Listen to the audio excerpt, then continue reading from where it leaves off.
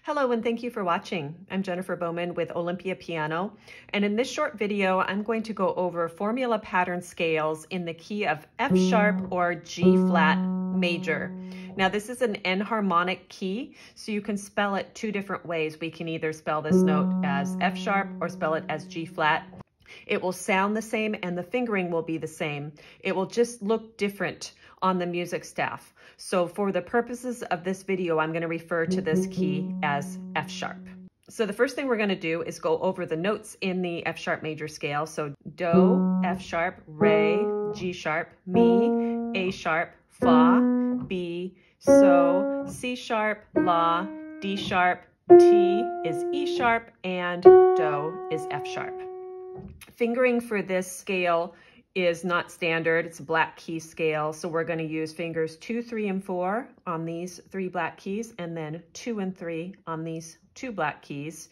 One thing I find helpful is to identify where the white keys are in these black key scales. And the white keys in this scale actually are surrounding the group of 3 black keys. So I kind of like to think of this as a little island over here. So we have this island, and then the white key surrounding the group. The left hand fingering is just the reverse of that. So we have 4, 3, 2 on the group of 3 black keys, then 1, then 3, 2, and 1. So one thing you want to consider when you are doing a black key scale is don't let your fingers get flat on the black keys. Find the grip point that you might have heard me talk about. Stand up on the edges. Try to stay within the last inch or so of the black keys. So there's a couple of things to consider when you're doing these formula pattern scales. The first is, are the hands moving in a parallel fashion? That means the same syllables or the same notes at the same time going up the scale.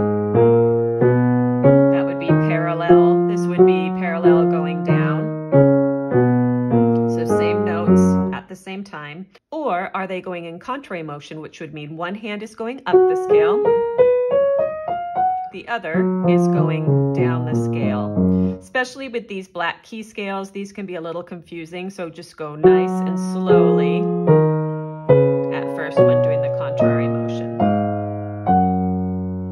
And then of course you're going to want to organize your fingering when playing these. So take a look above and you'll see the formula pattern scales diagram. Formula patterns are just organized into segments. So for a 2-octave formula pattern scale, our first segment is going to be a parallel segment. So we're going to go up, and then we'll have a contrary motion segment. So it will be out and in, then another parallel, both hands up, both hands down, another contrary, out and in, and then finally ending with a down. So what we're going to do now is we're going to lock in that pattern, the formula pattern, using a technique of short and long rhythms so you can feel what's coming next. So we'll start with 4 on Do, 2 on Do. Here we go. Going up, right hand thumb comes under. Cross with 3, left hand. Right hand crosses under with a thumb. Left hand is going to switch direction. Right hand's going to keep going. So left hand's only going to cross with 2 at this point. Now we have contrary, hands playing in the different direction. Right hand under with a thumb, left hand under 3, right hand under 3. Now switching directions. Right hand crosses with 3, left hand crosses with 3, right hand crosses with 4. Now left hand's going to cross with 4 and right hand's going to change direction. Now going up, parallel. Right hand under with 1, left hand over with 3, right hand under 3, left hand over with 2. We're going to be at the top. Turning around, parallel, cross with 3, under 3 with the left hand, right hand crosses with 4, and then now left hand's going to continue on down, right hand's going to change direction, contrary, right hand under 4, left hand under 3, right hand under 3, and right hand changes direction, cross with 3 right hand, cross with 3 left hand, cross with 4 right hand, and then cross with 2 left hand, change direction, parallel for the last segment. under 3, over with 4, and finish. Now let's do that all the way through, no rhythms. Here we go.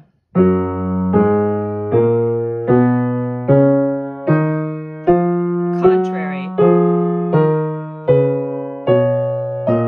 And change direction. Left hand keeps coming up, right hand changes direction, parallel. And down.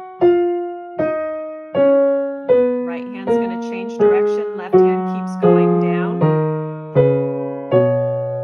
And in. Left hand change direction, both hands parallel till the end.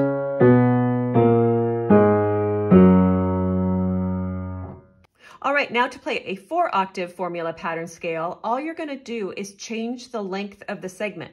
So whereas for the 2-octave, we just went 1 octave each way. Now, take a look up above, look at the segments again. Now our segments will be 2 octaves. We will start still 1 octave apart, so we'll move up 2 octaves, that's your up, and then you're out, in, up, down, out, in, and down. Here we go for the 4 octaves. I'm just going to do it straight through, no rhythms. 2 octave segments. First segment is parallel and it's up.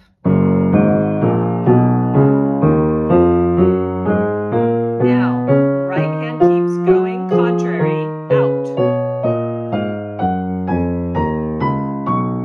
And in, contrary. Now, parallel, up. Both hands change direction, down. Now left hand's going to keep going, right hand turns around, contrary, and contrary, in. And right hand keeps coming, left hand turns around, parallel, down.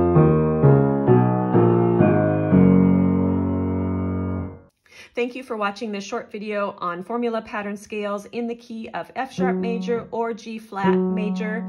Even though the video was presented in the key of F sharp, it will feel exactly the same if we call this G flat. So please subscribe to my channel for more videos like this. Lots of videos on piano techniques, scales, arpeggios, chord progressions, and also the Piano Quick Tips series. So as always, thanks for watching and keep me posted of your progress in the comments below.